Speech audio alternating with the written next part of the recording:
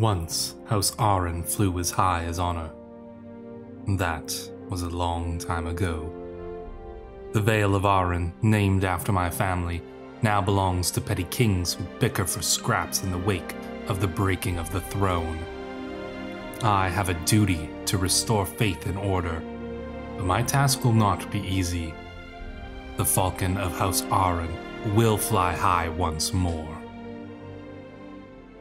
Hello Wanderers, welcome to a brand new Crusader Kings 3 Game of Thrones roleplay series following House Arryn and more specifically King Daemon Arryn of the Mountain and Vale. Now if you haven't watched our House Peak and House Blackfyre playthroughs, you might be a little confused about the scenario that we find ourselves in, but I did make an entire video explaining how we got to where we are. But if you don't want to go back and watch all that, you don't need to. Just know that in this world, the Blackfyre invasion of the Iron Throne with a Wildling army was successful, and that caused such a degree of chaos that the Iron Throne was shattered, and now there are many kings running around the lands trying to take power for themselves, and that's the situation King Daemon finds himself in. So we are going to pop back out of here and take a little look at the world. So you can see here we are in the Eyrie, but things are a little bit chaotic. Indeed, even in the Vale, there are many kings who are fighting for power. King Garbin of House Weatherwax, King Jarrett Ninefingers of Strong Song. We've got the Bronze Kings of House Royce over here in the Runestone, and the King of Gulltown as well. And then all across the world, we have many other independent lands here. The Storm Queen, we've got King Miles of the Marches, the King of Golden Grove. Indeed, there are many independent kings here, the Marsh Kings of the Neck. Even the Starks have been pushed out of their traditional seat of Winterfell and forced to reside here in White Harbor as the Wildling armies under House Blackfyre have invaded the north and have taken much of it. So we won't go into all of those details. If you want to take a look at that episode, I will leave a link to it. But all you need to know is that House Arryn has fallen far from where they once were, and now we really only hold the Vale and the Bloody Gate here and the passage from the Vale to the Riverlands. So we are much diminished in power. Now let's take a look at our character, King Daemon. Who is he? Well, he is a compassionate character. So, he's a good man who does not hope for ill for anyone. He is zealous, so he's a zealous follower of the faith of the Seven. He is diligent and he is just. This is altogether just a very good, deeply religious character here who will try to do his best by the people who he rules over. And I think that I hope that he will be successful at that anyways. He is a charismatic negotiator, so although he does have a little bit of combat prowess, he is a diplomatic person through and through. He's not going to resort first to the blade, but he will do so if needed. He's an eager reveler. I mean, he's 17 years old. He probably enjoys a little bit of feasting and such things as that, even though he is diligent. He has been knighted, and he is a trained fighter, so not particularly skilled, but he knows his way around a sword. You can see his stats here, so he's got pretty good diplomacy and pretty good stewardship. Martial is fairly low, intrigue very low. This is not an intrigue type character, and he's fairly well learned. You can see we only hold the titles of the Kingdom of the Mountain and Vale, the Lord Paramountcy of the Vale, the High Lordship of Giants Lands, and then the Eyrie itself. We have 3 vassals here that you can see as well. We've got Lady Delan of House Top. We've got Lord Osgood the Bloody of the Bloody Gate. And then we've got Lord Bastion of House Derry here on the High Road. So those are all of our vassals. This is all we got right now. We are probably the smallest of the various kings of the Vale at the moment. So we're going to need to do something about that. But we won't worry about that just yet. Let's take a look at the rest of our situation here. So King Daemon, you can see he is quite young for his age, and his father is still alive. Sir Baxter Arryn here, the former king of Mountain and Vale, has abdicated the throne, and that is because after developing the lover's pox through his rakish ways, he became reclusive, very embarrassed by it all. He's a coward, he's just not the type of character who he didn't want to be king anymore. So he abdicated the throne to his son, who is much better suited towards it. So although our father is still alive, we are currently the king of Mountain and Vale. And this was just something that happened very recently, within the last year or so. So King Daemon has not been king for long. He has spent most of his life as Prince Daemon. Let's take a look at our characters' relationships. Number one, obviously, we have our wife, Queen Hannah, of House Derry. So we obviously have close connections with House Derry, which is probably going to put us into opposition here with King Meryn of House Darksea here in the Trident's Mouth here. This character is a Ironborn zealot who follows the storm god. I mean, he's not zealous, but he just follows this storm god here, rejecting the traditional Ironborn worship of the drowned god. There are those who worship his mortal enemy, the storm god, said to dwell in a cloudy hall in the sky. Well, he holds the lands that were traditionally belonged to House Derry, so we're going to have to try to get that back for our wife's family at some point here. She's a little bit cowardly, but she's patient and diligent, so we probably actually get along reasonably well. She is a little bit lustful, which, is not terrible for, our king, unless she starts sleeping around. But I think we'll try to prevent that by perhaps trying to romance here, and we actually have 100% success chance. I think a young man like King Daemon here, he gets married. His wife is maybe not particularly beautiful or anything like that, but I do think that we would, want to believe in the chivalrous ideal of romance. So, perhaps we will write her a love poem here. Your femininity is the rock I cling to in stormy seas. My heart yearns to hear your voice again, that I may know true joy, you and me together forever. While I cannot encourage you, my liege, I am most grateful for your kind words. Yours faithfully, Hannah. She won't resist my charms for long, that's for sure. We are quite charming indeed. So, our wife, not particularly skilled in anything, but she does have decent stewardship, intrigue, and learning. Let's take a look here. We've got her managing our domain for now, which I think is probably fine. We probably could set her to court intrigue, but I don't think we need the intrigue. I'd rather have my stewardship up boosted as it is now. So that is that. Our character does have a few character relationships here. We have a good friend, our best friend, in fact, Tegan White. Now, Tegan is from a minor noble house here, and as we came across him when we were just a young prince, kind of getting a little bit bullied for his more, how we say, bookish kind of nature. He wasn't a rowdy sort like some of the others. So we kind of stepped in when we were going through his lands, and we essentially earned this young man's loyalty. He asked to serve us, and we agreed, and we became fast friends. So you can see he is our best friend. We've actually made him our ward and our squire as well. And so we will be working towards knighting him, even though he is a bookish sort. He is from a noble house. He is from House White here. So you can see, he's got a noble family. His father holds some lands here. And we're going to try to knight him and give him a good position in our court. So we could give him a little bit of training here as well. Let's teach him a little bit about, let's see, swordsmanship, chivalry. Yeah, let's do chivalry. Let's teach him a little bit about chivalry.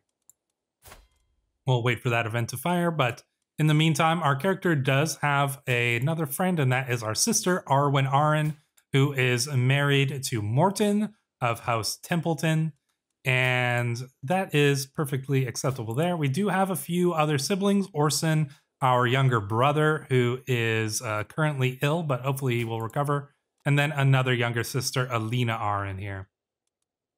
And of course, our mother still lives, Lynella Penrose. And unfortunately, she was affected by the same lover's box as our father. The two of them, yeah, who got it first? Hard to say, but you know, it is what it is. Actually, this character isn't our mother. Our mother was our father's previous wife from House Redfort here. So unfortunately, our mother passed away in childbirth, I guess giving birth to our brother Orson here.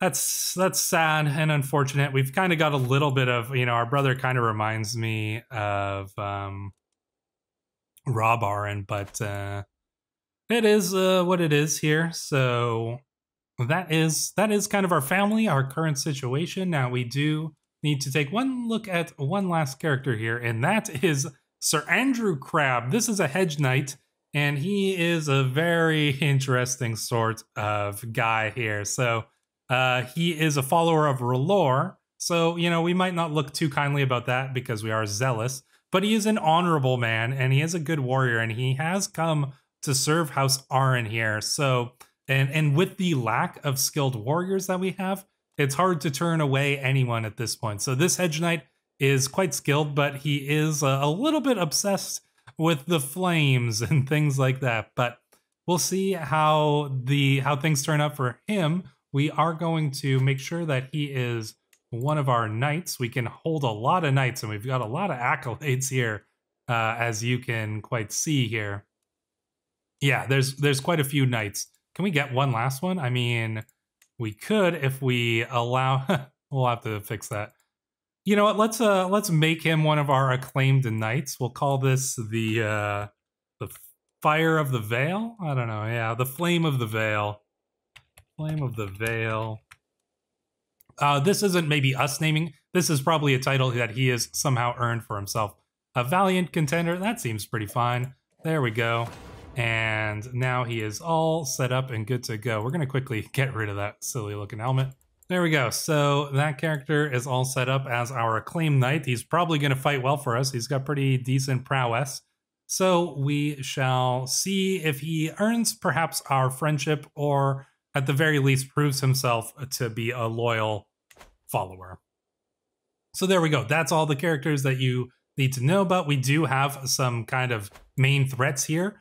Obviously, King Jarrett Ninefingers of the Kingdom of Strongsong, House Egan here, and the House of Weatherwax. Those are going to be our two main rivals in the Vale. We're going to have to figure out how to deal with them. It's not going to be easy, but we will have to do what we can, and then we'll figure things out from there. We might honestly be better off going for the Trident's Mouth here first to just kind of establish some power. The thing is, for our current character, we know of the heritage of House Arryn. We once ruled all of the Vale. That was probably 50, 60 years ago now, so like a generation or two ago. But it's still within the minds of people like that House Arryn once ruled these lands. So being just, I think that it is the just thing to do would say that House Arryn should rule its traditional lands, but we will have to work towards that because I don't think Weatherwax or Egan or Royce or Grafton are all going to be giving up their power very easily now that they've worked very hard to take it. So that's going to be our goal, is kind of building up our power base. But we don't just need to take the Vale. We could expand in other ways. We could, you know, take this side of the mountains too. Hard to say. We'll let things go as they kind of play out in the story. We do need to choose a lifestyle. We could go for diplomacy here, but because we are young and bold, we're actually going to go for chivalry focus because I think that makes the most sense for a character our age. That's going to give us a nice little boost to our prowess as well. And I just think it's fitting. A 17-year-old, you know, just knighted, just became king. Chivalry, you know, we're trying to woo our wife. I think it makes a lot of sense that our character would go down the chivalrous route. We do need to fill out our council, so we're going to need a Castellan. I believe that, Lord Osgood would be a perfectly suitable Castellan here. We're going to put him in that position. Let's see, do we get him to oversee our realm? Probably. That's going to give us that nice little martial lifestyle experience boost, so that's pretty good there. We do need a Chancellor. I think that we will put Lord Bastion of High Road, so we're going to give honor to House Derry. the house of our wife by putting him in the position of the Chancellor. We'll need a steward here, so we're going to put a Lady Delan here of House Top as the ruler or the steward of our lands. We're also going to need a marshal, Lady Deanna, the Slow Moon of Snow. She's not particularly great. I think we're going to put Luther Harwell in that position. So he's one of our acclaimed knights, and he is quite skilled at that. So Luther Harwell, you will be our master at arms. And then we need a spy master as well. And, you know, it could be interesting for our father to still have a little bit of influence on the realm.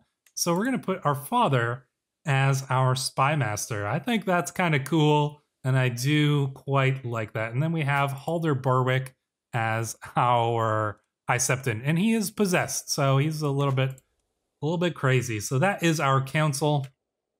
And hopefully they will serve us well. Lord Osgood here is just all these people with the 7-pointed star carved into their head. They always there's something about those guys, you know. But in any case, there is our council. We're all set up and good to go. And I think we need to take care of anything else. We can ask our head of faith for gold. We might as well. Every zealot vassal loses 10 opinion of you. You know what? Do we need to? I don't think we need to, so I'm not going to. You can appoint a worthy successor to the Watcher in the Mountains. Which one is that? The Watcher in the Mountains. Successor? No. We're not going to put our father as a successor to an accolade. That doesn't make sense. Few knights. We can't really do too much about that. Oh, we do have some winged knights as our men-at-arms. I would like to get some more men-at-arms. Do we ask the head of faith for gold? I mean, maybe we do. Maybe we do need it. You know what? I think we are going to actually ask. This is probably something that our father and our counselors would probably be suggesting that we do. You know, perhaps Lady Delan here would be suggesting this. Our father certainly might suggest this just because we need the coin to fund our future products. We can... Oh, who is this? This is... You can pardon your uncle-in-law. I guess this is someone related to my wife, I guess? Uncle-in-law? Let's see. He doesn't hold any titles or anything like that. What is he? He's excommunicated. I mean, we can't pardon him if he's excommunicated, and we're going to ask the High Septon for some money, so we won't do that. So, looks like everything here is basically good to go. We can negotiate alliances. Ooh, this could be helpful. Yeah, you know what? We could get a strong alliance with Heartsholme here, so I think that we will. And Lady Desmona of Nightsong. Oh, wow, very powerful. Very powerful duchy here, Nightsong is. These alliances could be very good for protecting ourselves. So we are a diplomatic character. We are going to try to get these alliances where we can. The one with Corbray is going to be the best one because that is going to give us, I believe House Corbray is right over here. Indeed they are. So that's going to be pretty helpful for us. So Teague and I practiced chivalry, and he demonstrated excellent chivalrous behavior. I was very pleased to see how he embraced the concepts I taught him. So very good, Tegan. Perhaps he will make a good knight. I've considered your plight and decided to grant your request. May these funds help you spread the true faith in your land. You know what? We are a zealous character. We will do our best to spread the true faith here in the Vale. So there we go. We got our alliances here. So that is excellent, excellent news. So what is our first step from here? I mean, we've got some money. Do we do a grand tournament? I mean, we don't have the money to host a grand tournament. I would like to. Ooh, university visit. This could be good. We could gain some lifestyle experience and things like that. Could upgrade our trait. Plan a university visit. I actually kind of like this idea. Go down all the way down to Starry Step. That's the only place that you can get an education like that here. perhaps we do go. I mean, it's a little expensive. Let's see here. Decreased gold cost. Oh, wow, that's a much decreased gold cost here. Slightly increased activity success progress, random skill point. Let's... Do we just go with scrap parchments? I mean, we're not... I don't think we can go with scrap parchments. We are, after all, a noble lord here. So we're gonna wait. Let's see if we can get a little bit of money somehow anyways. Ammon Ricker has a claim on the lordship of Duskendale. That's a little far for us. Duskendale's over here in the kingdom of the Bay. So I don't think that's going to be super helpful. Notable guest, Vale Blackfyre. Well, we don't want any Blackfyres in here, so you could just leave. We don't want anything to do with House Blackfyre. Lord Oddsgood was impressed by the honor of the royal favor we bestowed upon him. Well, very, very good for you. I don't remember doing that, but apparently we did. Lady Delin. Oh, good. She's come to give us some money. Thank you. I accept your generous gifts, Lady Delon. Thank you very much. Excellent. You know, we could potentially sell something. We have a few artifacts. You know, maybe we can get rid of this book, Maritime Trading Book. That's not going to be super useful to us. Maybe we just go and sell this to get some... Oh, yeah, that's 80 coins there. That is... And what about this perfume? That's actually, you know, I might want to keep that.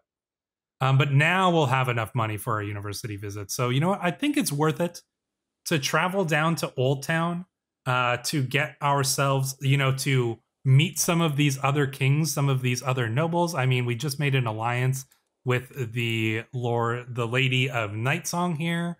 And so I think it makes a lot of sense to go on this university visit here. So we're going to do that. We're going to go down here to Old Town, which is ruled by House Tarley, I believe. Let's see, there's no danger on the road, so nothing to be concerned about there. And no, we can't. We're just going to go with our books and notes. We're going to go to Study Hard. Goliardic Lifestyle. I mean, this might, you know what? We usually pick Study Hard, but I think we're going to go with the Goliardic Lifestyle. We're going to go there to, we are diligent though. Because we're diligent. I think that, and you know, we are going a long way. I think we are going to make the absolute most of it. Well, let's see. I mean, we are an eager reveler, though. You know what? We haven't done this one before. We are an eager reveler. We'll still study, but I want to try something a little different here. So that's what we're gonna do. You know, the king is gonna go down here, and we have some, you know, connections. We have relatively good relations with some of these lords, so I don't think we really need to worry too much about this. We're going to travel with our entourage. You know, we're going to travel through lands that are relatively friendly to us, such as Southstone, Golden Grove, to get to Old Town here. So I think that this is, you know, in this current situation, there will be some traveling and making some making friendships with some of these other lords and stuff here as we depart here. So we could, is there anywhere that we would want to stop? Do we go and visit the Red Keep here? You know, it might actually be worth it. Let's customize the route. Once we depart from the Eyrie, select the location on the map. There we go. It's going to give us a little bit of danger, but we can face some danger, surely. Yeah, but I want to stop by King's Landing. We could go to White Grove and Highgarden as well.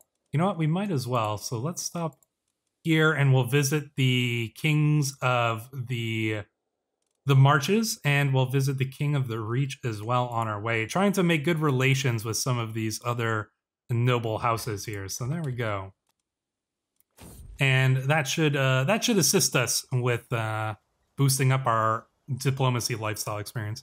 A fine day like this, the weather is nice, the pastures of Doril look great, and the local livestock are positively jumping and cheering in their own guttural manner. Calves are walking next to their mothers, their fur shiny and clean. Overall, the place is competently run, although I do notice a couple oddities that I would manage a bit differently. The local patriarch approaches me. A fine morning to you, my lord. Are these beauties not a sight to behold? I could apply some of this back home. We could get improved pastures, which is great. And we had a 91% chance of doing so. Yeah, we're absolutely going to take this option here. And there we go, successful advice. So we gain a nice bonus in the Eyrie there from that. So we do a quick stop here and visit the High Septon in King's Landing. Obviously, King's Landing is ruled by the High Septon here currently in this theocracy. They were the ones who took it over after the Blackfyres were kicked out. An imposing man is standing in the road ahead of us. I am Brynden Mere of Blithadern. I have bested dozens of men in combat, and honestly, all those fights were dull. So here I am on this road looking for someone better than me, someone I can learn from. If you can best me in combat, I will become a valuable and loyal servant. He's not great, but I think we will fend him off here, and we win the fight. So now he has come to serve us as one of the Knights of the Vale. He's not particularly good, but he is he's part of our crew now. It's not the first time I catch my knight Brynden. Oh, he's already fiddling around with some flowers. This hedge knight here is trying to woo over Arryn Cockshaw. Oh, but she's married. Please, I beg of you, let me stay with you. Well, you know, you just joined us, and I don't particularly. I mean, did he swear loyalty to us? I actually don't remember there. You're coming on with me. We have no such time. I mean, she's married, though. We can't, let's see. Do we know? Yeah, he says who it's for. She is married to House Merryweather here. I think as a zealous person, we can't simply allow this. So we have no time for such juvenile infatuations. Our word's failure. He's a little bit mad at that, but you did swear to come along and fight with us, so... In any case, since leaving home nearly a month ago, I have seen the highs and lows, reveled in the wind blowing through my hair, and lamented the rocks in my boots. There are so many places, so many things I've yet to see out there on the open road. I feel free of the stuffy castle, if only for a little while. The roads are full of pilgrims and wanderers. Perhaps it is among them that I will find peace of mind. Once again, out here, I am truly free. We gain the trait Traveler. Excellent. Whereabouts are we? Here we go. We're just about to pass through. So we went through Highgarden and got to see the beautiful castle of Highgarden. And now we are very nearly here. Ooh, but we meet a local hero, it seems. As we traverse through the wilderness, trudging through the dirt, we encounter a modest wayward shrine, naively carved. It sports a 7-pointed star at its head, and below the weathered words, "Here lies Saint Phalia of Highgarden, blessed daughter of Soapstone." Saint Phalia of Highgarden seems a local spiritual figure, is being patronized and one not sanctioned by the faith of the Seven. Oh, well, we need to deal with this, obviously, because this is not sanctioned, and we are zealous. So cast down this heterodoxy, indeed. Bubonic plague, killer in the midst. The stranger has raised his scythe over my realm. A case of dreaded bubonic plague has been discovered. The unfortunate victim is my knight, Roland. The taint possessing his flesh is a danger to us all. While he remains afflicted, no life at court is safe. Isolate and pray for redemption. Send for the maester now. Oh, we need a maester. Yeah, okay. Hopefully, I mean, we're away from the court, but yikes, this is not good. So the plague seems to be going around the former 7 kingdoms at this time. This could be interesting. On our way through Bleak Host, we appear to have stumbled into a local food market. Everywhere, peasants and nobles of every culture and tongue clamor around exotic food stalls. I am king and I want my bowl of stew. We could get a good meal, which is a nice little health boost. But our caravan master says we should avoid it. Do not waste your palate on this slop. Bowls of stew are for peasants.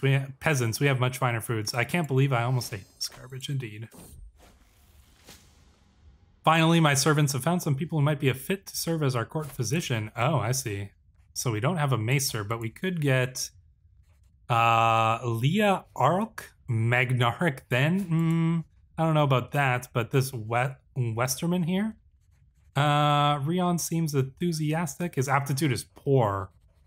No, neither of both of them failed to impress me. We need a proper maester here. Why can't we get one? Send for a maester from the Citadel? Maybe we just need to... Well, we have one here. Asgar. Why can't he do it?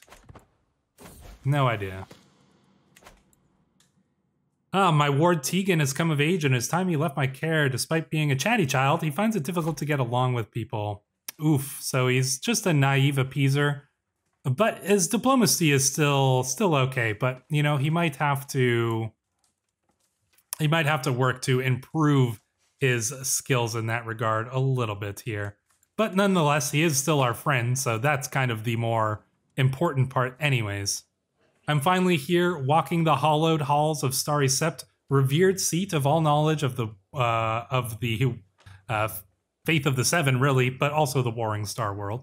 I have so much to learn from the holy men and women who gather between these venerable halls, and what about all the ancient scrolls and books? Of course, major centers of culture are also attractive markets and offer all the distractions that a student could ever desire. As I consider my possibilities, the locals look at me with a mixture of curiosity and confusion. It's clear that it's not every day they see a king of the Vale men. Time to get started. Indeed, and we will get started on our education in the next episode. Thank you all for watching, Wanderers. If you enjoyed this, please do subscribe to the channel. And if you want to get your own custom characters in the game, you can become a YouTube channel member or join us on Patreon. But until the next episode, Wanderers, thank you for watching. I will see you in the next one.